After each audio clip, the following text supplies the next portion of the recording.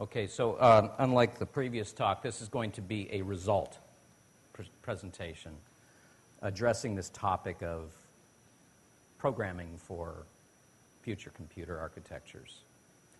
So I'm just going to be talking about a project we've been working on at UCSD for a number of years. And those of you who know me know that I am fundamentally an application code developer at heart.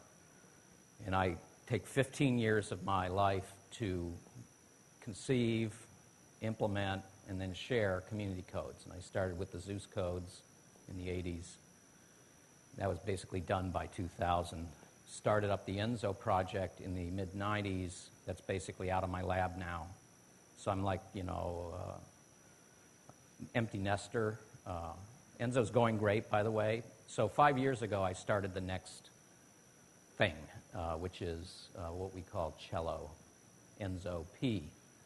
And it all starts with an impulse with me. I want to do that. And so here is my motivation slide. I call it the N-body envy. So we've all seen these awesome N-body simulations that have just a tremendous amount of substructure in them. And this happens to be PKD Grav 2, but there's a half a dozen codes that can make pictures like this. And over here is Enzo, which is a multi-physics AMR code. This is a simulation of a dwarf galaxy at redshift 7.35, and it's a radiation hydrodynamics code, with, of course, dark matter and cooling and all that good stuff. The particles are actual star clusters. And this circle here, which is the virial radius of this dwarf, if you could follow this to redshift 0, it would make one of these things, a dwarf galaxy satellite of the Milky Way. And we can't do that. And why can't we do that? Because we're not able to harness modern petascale computers. And the reason why we can't has nothing to do with physics. It has to do with data structures and mapping data structures to complex hierarchical computers. And so the AMR data structure for Enzo was designed in 1994 by Greg Bryan for computers that had 100 processors. So why should that thing scale to 100,000 cores? It shouldn't, and it doesn't. And so basically Enzo is at the end of the line in terms of its useful lifetime as a high-end code. It's great for terascale applications, but we can't get there. Now, why can this get there? It's because, in my view, it is using an intelligent data structure that can be mapped, partitioned and mapped to a parallel computer. And then it has this very simple physics algorithm that works on the data structure. But if you separate the physics from the data structure, you see a path forward, which is build a smart, scalable data structure for Enzo's AMR, and then migrate the physics onto that. So that's, in a nutshell, what the project is all about. So this is actually two pieces of software. Cello is an extreme scale AMR infrastructure. And when I say extreme scale, I expect it to take us to 10 million cores or beyond. That was the design point, exascale. And then Enzo P is an astrophysics application built on top of Cello in the same way that Flash is built on top of Paramesh. Enzo P is being built on top of Cello. And we finally got this thing working. So here you see a blast wave problem where the letters are high pressure gas, and we're running the PPM hydrodynamic solver on this. Now, the underlying data structure is a forest of trees, quad trees, oct trees, The difference is every leaf node is a block of size, whatever you want, and it's uniform. So in this case, we're running ppm at an effective resolution of 4096 squared, and we're running it on a laptop. So let me show the movie. It's really cool.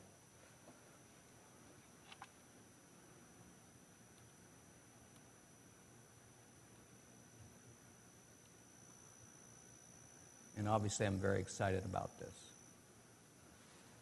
So do you think we could lower the shades?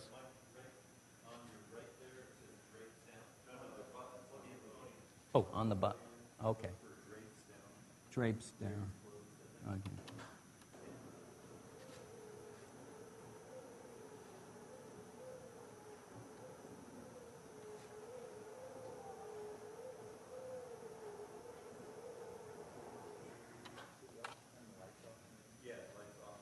Okay.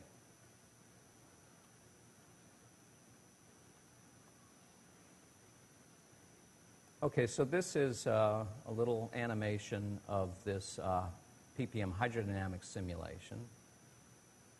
And,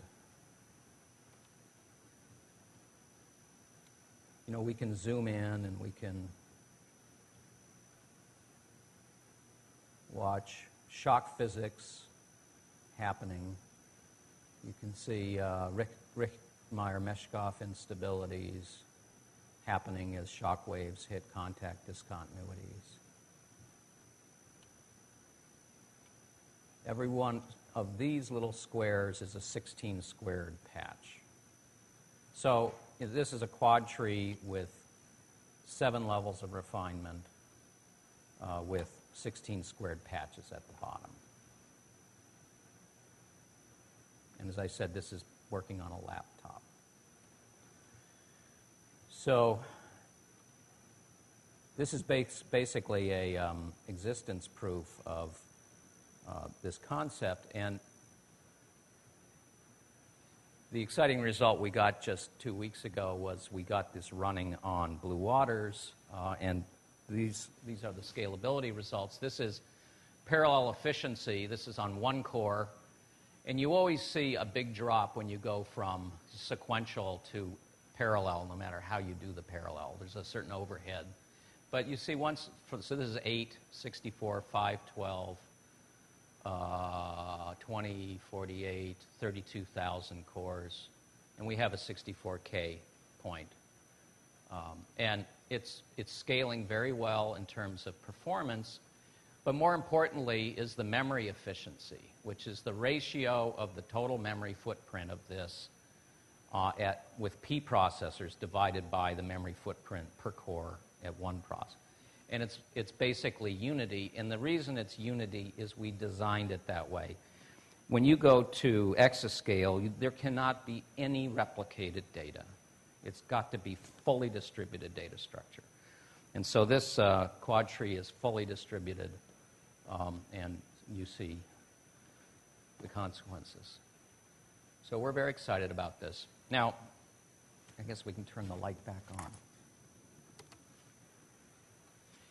So that's only part of it. The other part of it is I've spent my whole career doing heroic optimizations for supercomputers. And at the end, it's all the same tricks. If you've been doing it as long as I have and Mike Warren has, history repeats itself. It's all the same tricks, and it can be done with enough time and effort. And when I review the Gordon Bell Prize papers, what I see are the finalists have assembled the teams that were able to make the heroic optimizations in time for the deadline.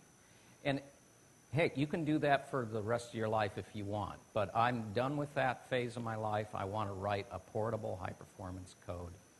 And the only way you can do that is address this people problem, the scaling problem in the people dimension.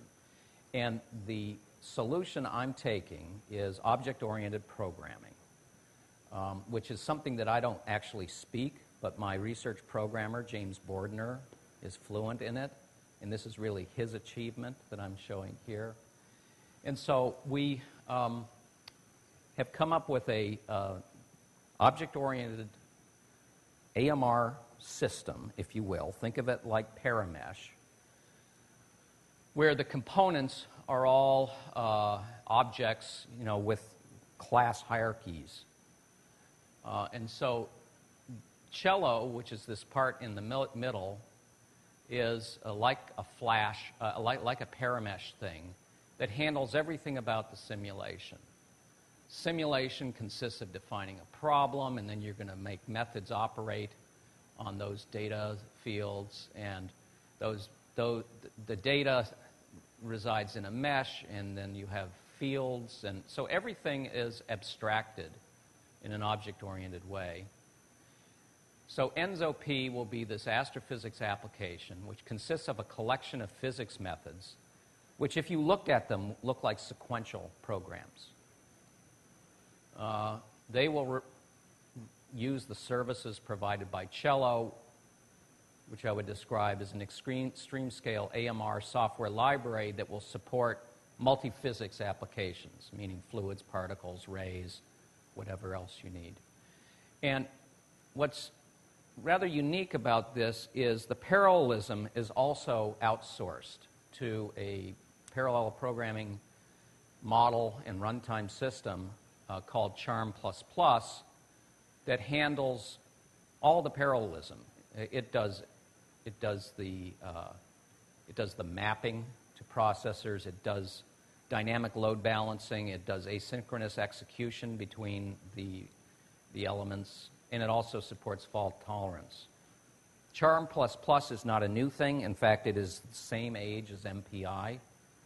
It's been under continuous development at the University of Illinois for 20 years by Sanjay Kale in his lab. It is the thing that's underneath the NAMD, parallel molecular dynamics application that Klaus Schulten has developed that scales to over 200,000 cores on Blue Waters. And so it's not a new thing, but it is relatively unknown compared to MPI. Since Cello is an object-oriented system, it makes sense to connect it to an object-oriented parallel programming system. So what Charm is in a nutshell is, think of it as a collection of objects. I think of them as ping pong balls, hundreds of thousands of ping pong balls. And each ping pong ball is what's called a char, which is just an object.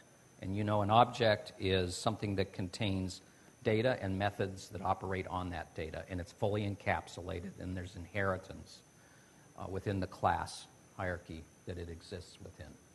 So Charm consists of a system that allows both dynamic creation of chars and dynamic execution, meaning that there is no synchronicity. This is the other thing. You can't do synchronous operations at the exascale. Or if you do, because you have to, because of the science, you better do it very infrequently, and you better do as much as you can asynchronously. And that's something that is built into the Charm model. So a char, so here's a char that creates more chars, and there's a collection of chars, and they don't message one another. They do remote procedure calls on other chars through what are called entry functions. So it's a completely different world. It's a different paradigm. And in our case, what we have in this tree, this forest of trees, every leaf node is a block of fixed size. If it's a quad tree, it's n by n. Octree, it's n cubed. And each block is a Charm++ char. So when I was saying these ping pong balls, I think of these ping pong balls as containing a little n cubed grid array. This is the fundamental piece of sequential work. And then methods operate on that data. And these are both mesh operations as well as physics operations that come down through the inheritance. Chars are executed dynamically once they have the data they need, and they migrate dynamically based on whole variety of dynamic load balancing schemes that are built into the CHARM system. And these are looking not only at CPU load, they're looking at network load. And now they've evolved it so it's energy aware. So the point is, all this parallel crap is completely delegated to the CHARM team. And of course, if they die, then I'm dead. But actually, I'm not dead. If we go back to this, you'll notice down at this layer, we have a class called parallel. And this will abstract any parallel underpinnings. And we just decided to start with CHARM++ as our system. Now, CHARM can actually run native on the hardware, or it can run on top of MPI on the hardware. And in fact, we run it in both modes. But should CHARM go away, then we would simply modify this layer, and from the standpoint of the design of Enzo P. Cello, it won't matter. It'll just be something else that are providing those services. This is getting a little more technical. This is the class diagram, and I don't expect you to look at anything in detail. The main point I want to make is what we have running right now, Enzo P consists of an implementation of the PPM method that we just ripped out of Enzo. We also have an MHD method called PPML. So these methods are running. We have a problem instance that sets up a set-off blast wave, and then the Enzo block points to these cello blocks. But the point is, Enzo P, the application part, is small and isolated. And an application developer only needs to work here. All of this stuff is basically exposed through an API, a Cello API, that does everything else. Now, I would have to say, let me just dive in a little bit right here. So, field block is all the field data that you need for the problem that you care about. In the case of hydrodynamics, it's density, energy, 3 components of velocity, maybe a few other things. And this thing, is a class. And so we've already implemented a small class hierarchy whereby you can interleave those arrays. You can do them, one at a time. And this is to support vectorization. So this is the way to solve the problem generally, but it involves recoding. Now, in the case of the Flash code, they could simply port the Flash physics modules on top of Cello, and we would love that. We're going to release Cello by the end of the year. By the way, this PPML method we got from a Russian, and it's implemented in Fortran 90, and we've interfaced it to Cello. So, and I understand that Flash is a bunch of Fortran 90 modules. So Flash could be ported onto this. But, that's them to decide. Now, the interesting thing is, and I've actually looked at the source code. When you look in this source code, you don't see anything that tells you about meshes or I/O, This is basically providing a whole set of services. This is something that, a physics application developer, a sandbox they can work in that just, isolates them from all the complexities of the mesh. Likewise, if you look into the Cello source code, you don't see anything that tells you about parallelism. Nothing. That all happens through this kind of, I don't even know what this arrow is called by a computer scientist, but this is like a proxy for that. And so the CHARM++, which does all the parallelism, is hidden from the Cello developer. Okay, so the key points here is that this object-oriented design confers what they call a separation of concerns.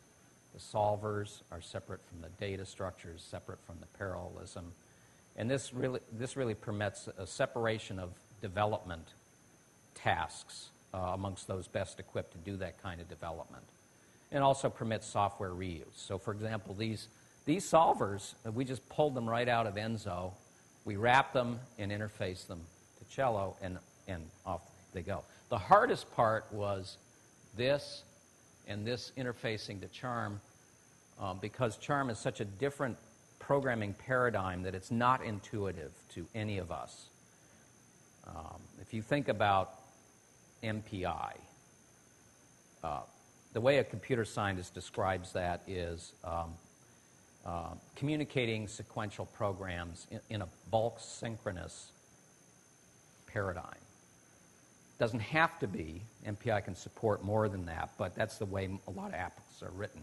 To go from that view of a barrier-driven compute, communicate to dynamic task execution, it plays with your head. And so James Bordner actually spent a lot of time, getting it right. All right, so what's going to happen now is we've just submitted a proposal to the NSF to build Enzo, migrate Enzo onto this substructure. And here's a optimistic development timetable. It's pipelined in the sense that because of the separation of concerns, there will be, James Bordner will be doing Cello development, adding additional services so that they support the physics solvers that are coming on. And we're going to sequence that as follows. So right now, so the idea is that the Enzo developer community can work on Enzo P. First thing they would do is they would port Enzo's chemistry, and because that's just, involves no communication, that can go straight away right now. Meanwhile, Cello developer will work on adding support for linear solvers and adaptive time stepping. That's because the next thing that we'll do at the Enzo level is adding gravity. Meanwhile, the Cello developer will start adding support for particles so that we can do cosmology. And then the Enzo developers add in-body methods, PM, P-cubed-M, tree. And so you see that this pipelined execution will go until after 3 or 4 years we'll get all the physics on. So that's the plan. And finally, let me say that Cello is going to be publicly available at this website. You can go there right now and download Cello Enzo P 0.5, which is nothing more than uniform grid stuff. But by the end of the year, we'll have 1.0 released, which will be all the AMR stuff we have working right now, with documentation and everything. So my hope is that not only will this transform or give Enzo a second life, or as we go to petascale, exascale, that it will be useful for other applications. And if we did it right, it should be fairly simple for application X, many of which the one we've heard about here could move on to this infrastructure because of the way it's designed. Okay, so that's the end of that talk, and I'd be happy to take questions.